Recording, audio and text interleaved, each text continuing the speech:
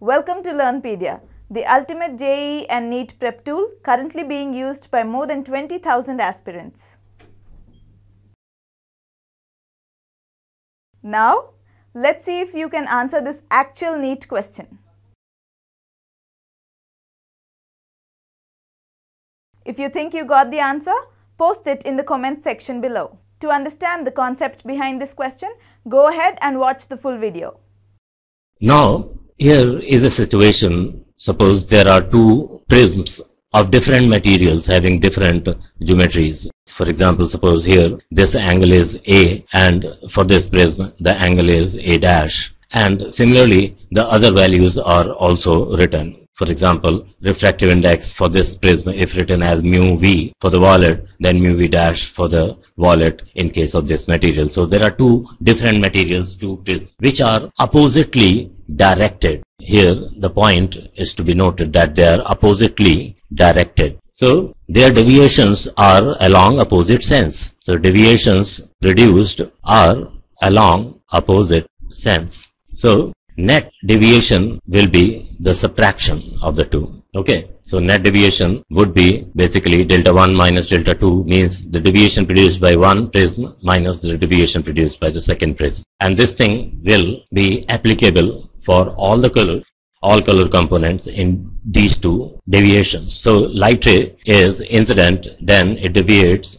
and then again deviates from this prism and then comes out of this combination. So both deviations produced are along opposite sense, so overall deviation is reduced. So here what we can write like delta for the wallet is equal to, you can understand that delta for the wallet in first prism would be this. Okay, delta, as we know that formula for the delta that we are using in case of thin prism is mu minus 1 into A. So mu wallet minus 1 into A will be the deviation produced by the first prism and minus deviation produced by the second prism. Here we are using dash with all the symbols. So delta for the wallet is this.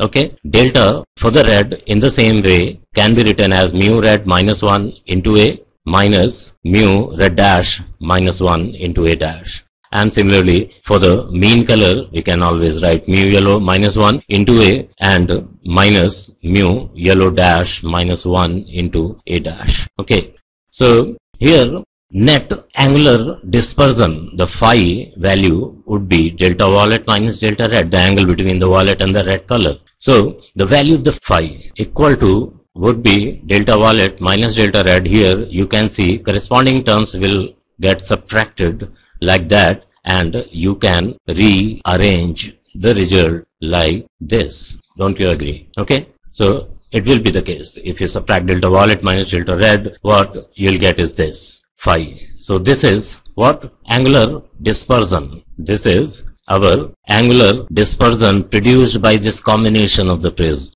Okay, this is angular dispersion phi, and we have the mean deviation. So there are two conditions. The first condition here is suppose A, and this is the condition B. So if question is based on the condition A, then what you are required to do, and if the situation is like B, then what you have to do. So for the case A, it is that dispersion without deviation. Without deviation means we have to nullify the mean deviation. So in case A, we'll put delta yellow equal to 0. So it will be the condition for dispersion without deviation, or sometimes it is written as angular dispersion without mean deviation. Okay, so delta yellow is 0. So delta yellow is 0 means mu yellow minus 1 into A is equal to mu yellow dash minus 1 into A dash. Then this will serve as a equation to find some unknown if there is any in numerical problem.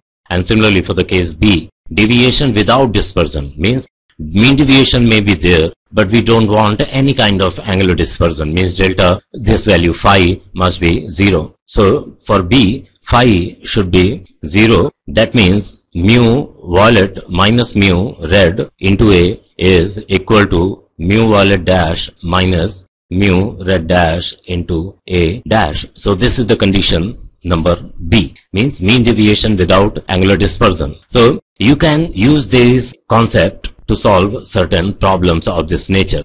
And always give attention to this fact that both the prisms are similarly directed or oppositely directed. I have told you the case of oppositely directed. That is why these deviations are getting nullified, are getting subtracted. In case if the prism is kept inverted like that, if first prism is kept like this and second one is also kept like this, then both the deviations will produce in the same direction. Then here it would be plus plus everywhere. Okay, so that will be the difference that you can do on your own, you can understand on your own. So if prisms are oppositely directed, then deviations are to be subtracted from each other.